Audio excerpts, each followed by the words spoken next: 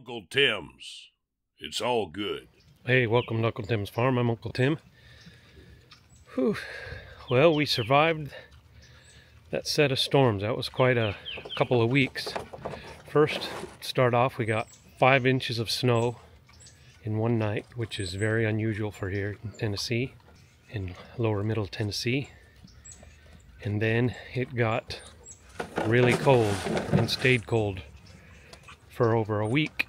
And there was even a couple of days, well, one day we got down in the negatives, which is even more rare here in this part of the state. So the roads got icy, snow got packed on the roads, it froze. Some of the roads were impassable, so I had to walk over, feed my cows. You can see that in one of my other videos. Had to chop ice for the pigs. Cows were able to break through the ice themselves to be able to drink, but the pigs, they couldn't do it, and so I had to chop ice for them. The ice got on the ponds, it was, the one day it was over 4 inches thick. It was, and then that all stuck around for over a week, and then it went from freezing cold and icy to raining, and within a 2-day time span we got 4.5 inches of rain. So all that snow and ice was melted by the rain and turned into a big muddy mess. Everything was muddy.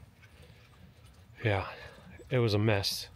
And in the midst of all that, the water department had major problems and had to turn everybody's water off. So we spent a week with limited or no water in everyone's houses. There were some parts of the county, or the district, that were at without water for over 2 weeks. Thankfully mine wasn't out that long.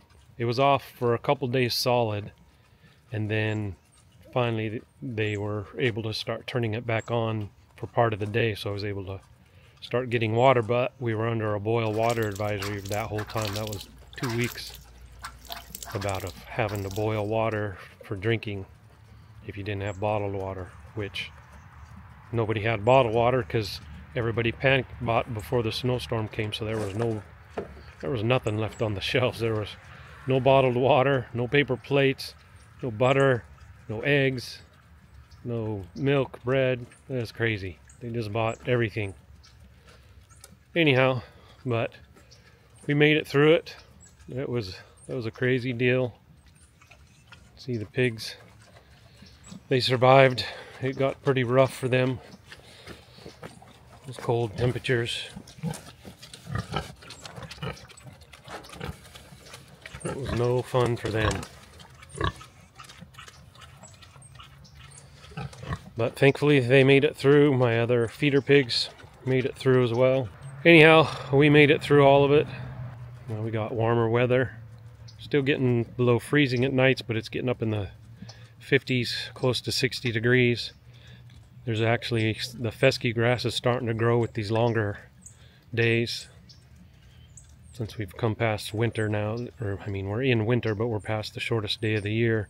The days are starting to get a little bit longer, and that fescue's starting to grow a little bit. So the cattle aren't eating quite as much hay. They sure went through a lot of hay while it was frozen out there. In that really cold weather, they were chomping it down, but now they've slowed down a little bit, thankfully.